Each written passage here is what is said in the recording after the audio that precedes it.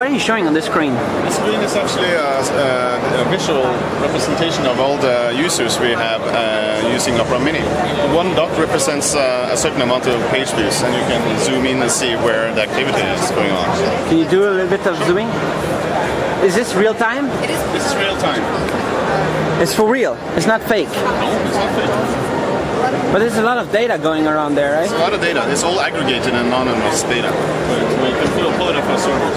How much bandwidth do you need to just pull this data out of your system and show it here? I don't really have the statistics for that, but you know, we can see the log here. It shows that it's right now 56,000 pages being transcoded on the servers every second. On this screen? Or on the whole world? Shown on the screen, yeah. Yeah? So. On the whole world or just now shown? It's the whole world. Alright. You can see in the US the activity is low because it's early morning here now. If you go over here, you see the activity is high, especially in the Russian.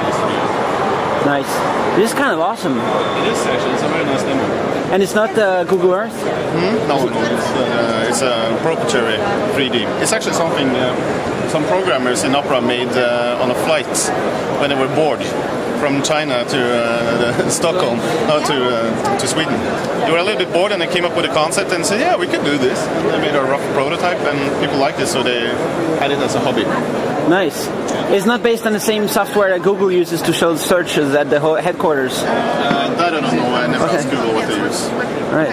So what's the latest news here at the Opera? They're actually showing off two new versions of Opera Mini and Opera Mobile.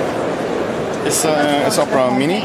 This is a very basic phone, as you can see. It has not a lot of power and not a lot of memory, but it still has access to all the latest news and social networks with something we call the Smart Page, which is this page here. This is Opera Mini Next, so it's a preview of what will come in Opera Mini 7. It has a lot of smart functions for people who don't really want to type a lot but still own this kind of phone, which is most people in the world. It actually remembers which pages you access the most, so it's you don't have to type it every time. You just access it through here. You have the 9 most used pages automatically. Right. You have your social networks over here.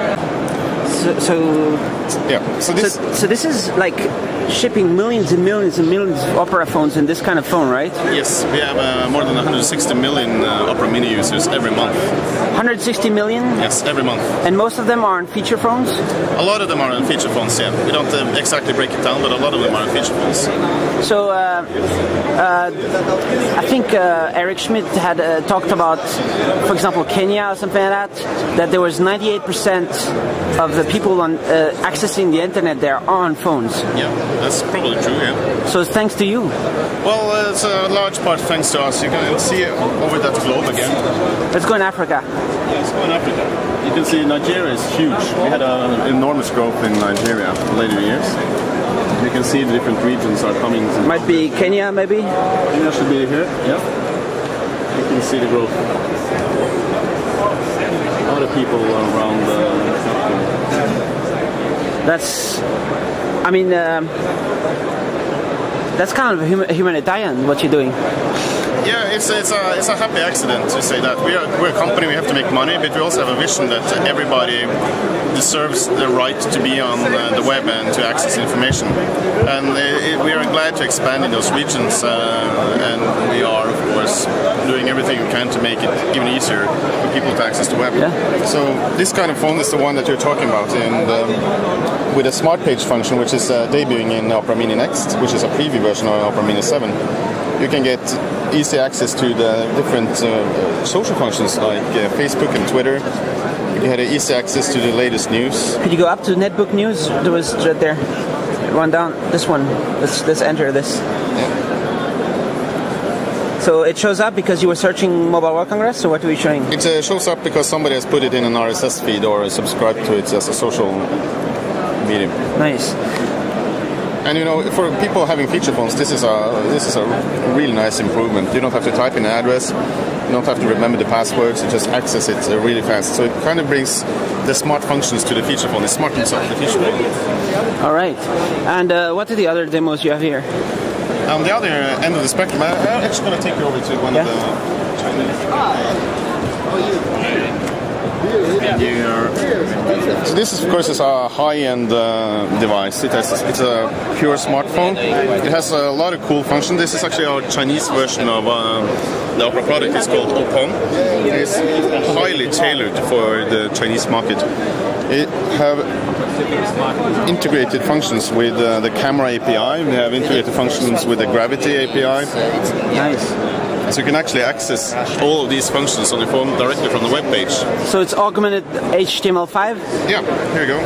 It's loaded up the camera, and you can see, you can access the camera directly, and you can take a picture, and you can show it on the page, and it's all in the same page. This is pure. This is a web page.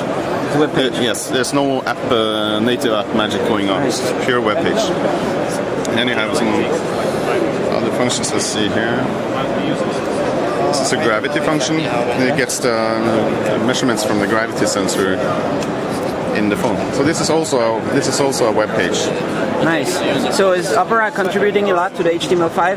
Yeah, we are actually the ones that kind of came up with the HTML5. It started at Opera a long time ago, and we are represented in the W3C, and we do a lot of contribution to the standards. We also have proposed a video tag, which is now the standard.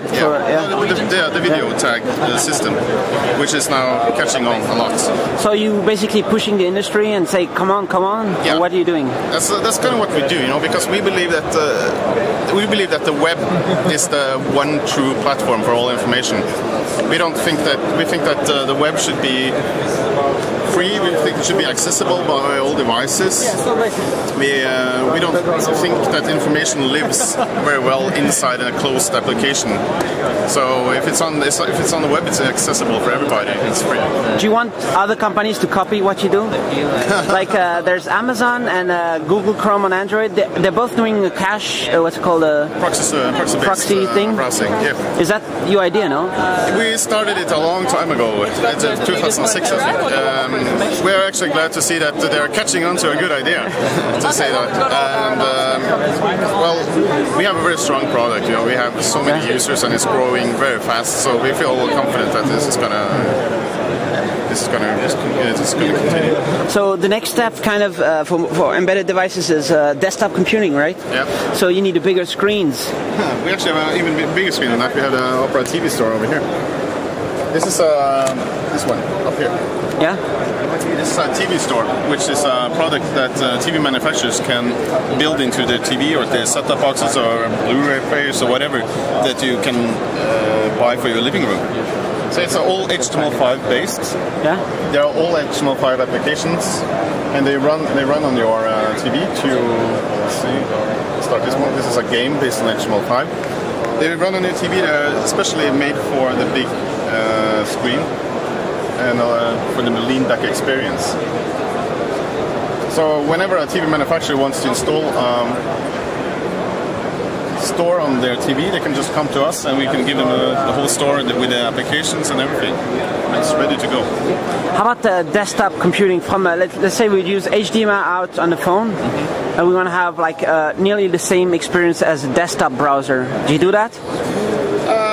I think that if you saw the Opera mobile browser or the Opong version of the Opera mobile browser, it's almost there. It's almost the same thing. If you run an HTML5 test on the mobile browser, it's almost at the same point of the best desktop browsers.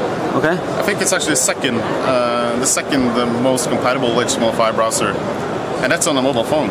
So you know, it's a small step from doing what you say, to take the HDMI to a TV and then just have a Bluetooth keyboard or something, and just running all the computing power on your phone. And the user interface and all that is similar to desktop.